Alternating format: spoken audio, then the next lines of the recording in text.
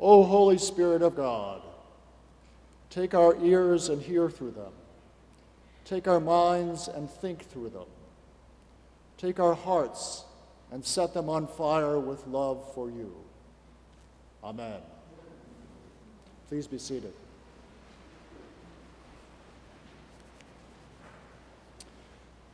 There is something in us that loves the idea of a conspiracy. It may be true especially in a political season, a gathering of folks who hold a common vision of what they are seeing in the world and are determined to respond to it. If we get rid of the negative connotations, a conspiracy is what we have this morning, because the real meaning of the word is to breathe together, to gather in the same place and feel the breath and the movement of God among us. Even if we don't understand it, it is impossible to ignore. And whether it happens between two of us or in a gathering of 100 or more, it is a reminder of two things. It is a reminder of the inscrutable presence of God, and in contrast to the conspiracies we feel we know, when it appears as the Spirit of God, there is little we can do except to recognize it as something we cannot control. We can only feel its presence, how it changes us and everything around us. And for those of us who pray for the church and the work of the Spirit in our lives, we pray that we might bear the Spirit of God into the world, just as those completely unremarkable people took it from Jerusalem and spread it throughout the world. Even now, as we spread it around these walls and all the places and lives we touch. But that cannot have been the thoughts of these men on Pentecost morning, just after Jesus had ascended into heaven, promising the guidance of the Advocate, but not suggesting what they might be looking for. It was after they had found Matthias to complete their number, after following the death of Judas. And that is what they wanted, after all, completeness, especially in the face of so much they could not explain, where the death and resurrection of a beloved teacher had changed everything for them. They were seeking something stable to hang on to, something that felt like normalcy, a community of 12 that had been the focus of their lives long enough for them to realize that they could not go back to the way things were. And if we are honest, it is not so different for us. The way we crave normalcy when everything else around us feels so uncertain, when all else feels at the whim of numbers and people and circumstances that we cannot understand, much less trust or predict. Predictability is not what they have this morning. What they have are divided tongues of fire resting on each of them and the sound of a violent wind. It isn't an accident if we are reminded of the wind moving through chaos over the waters at the beginning of creation.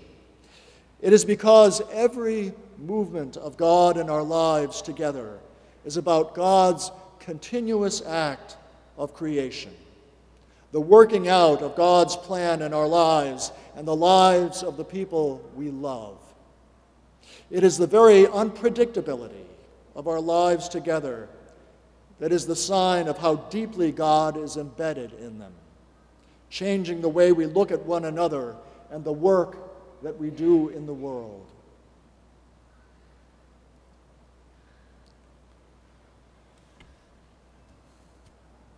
Maybe that is why I have such sympathy for those in the crowd who sneer at what they are hearing. Languages from all the known world coming from these most ordinary men.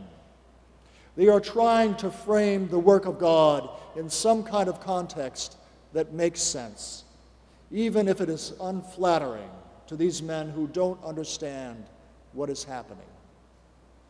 It is Peter who tries to help them make sense of it all, that God will pour out his Spirit upon all flesh, and your sons and daughters shall prophesy, and your young men shall see visions, and your old men shall dream dreams. But it is a prophet's explanation, and it is maddeningly unhelpful to those of us who want to chart a course for the church, for those who pretend that the church's responsibility is to conform to our own private agendas. Pentecost is a reminder that it is not we who work with the Spirit of God, that it is we who work with the Spirit of God and not the other way around. We have a responsibility as stewards of the church to make the best decisions we can with our resources. But it is our attentiveness to the movement of the Spirit that will tell us how faithful we are. What does this mean? They ask. What does it mean to have the Spirit of God blowing through us, all around us, putting us in situations we cannot understand, much less control? One of the great gifts of how we are shaped is that sooner or later we have to exhale. We are hardwired, like everyone else on the planet, to breathe into the world however we can, knowing that beyond our best intentions, the great part of what all of us go through is simply not under our control. I don't know about the rest of you, but the most wonderful moments in our ministries for me, the ones that are truly breathtaking, are the ones where it all can seem like chaos, when order dissolves in front of us and it seems as though everyone is speaking all at once in a different language. It is then that we have a choice.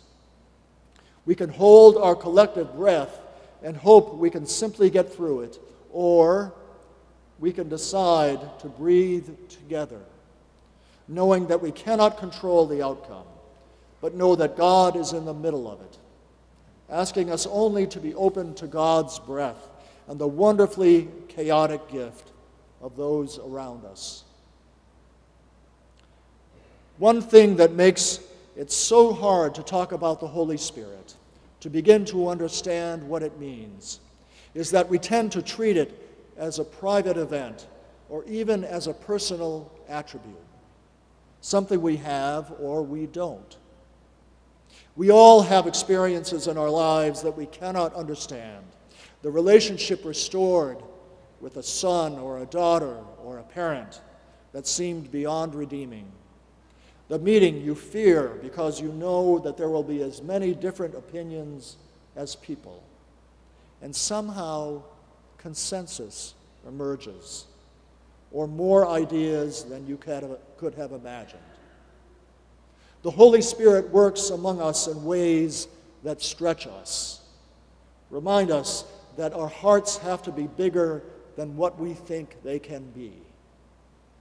William Sloane Coffin, the late great pastor of Riverside Church in New York, spoke about the need to broaden our hearts to accommodate the love of God.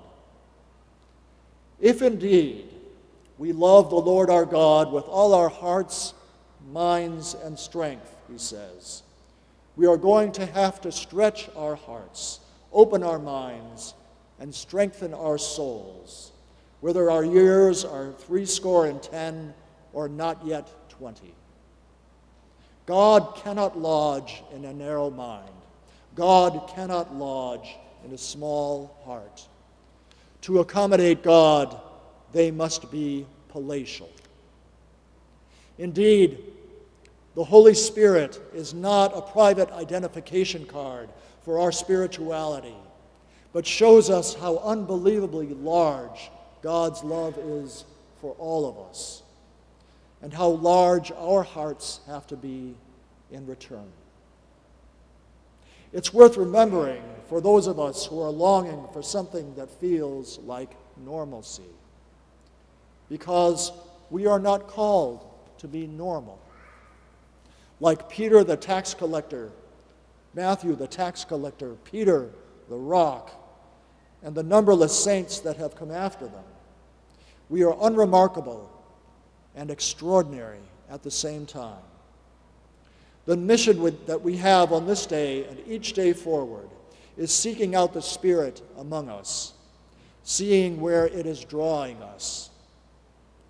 And if we need something to hang on to, let it be the idea that we cannot be who we are meant to be without letting go of our need for explanations, and letting the Spirit of God give us tongues to speak and breathe all we are into divine life. So the calendars will tell you that the rest of the Sundays after Pentecost will happen in ordinary time, but don't you believe it? There is nothing ordinary about the love of a God who causes this blessed chaos in our lives, whose Spirit blows through everything we do and are. All it takes is a little training to learn to exhale when things feel a little dicey. Mostly what we need, though, is to expand our hearts, to take in all this blessed, messy, chaotic love. What we will experience in our lives will often seem completely out of our control, but believe it or not, it is supposed to feel that way. And if we do believe it, we might find that we have our souls, our hearts, even our heads on fire with love for this God. Amen.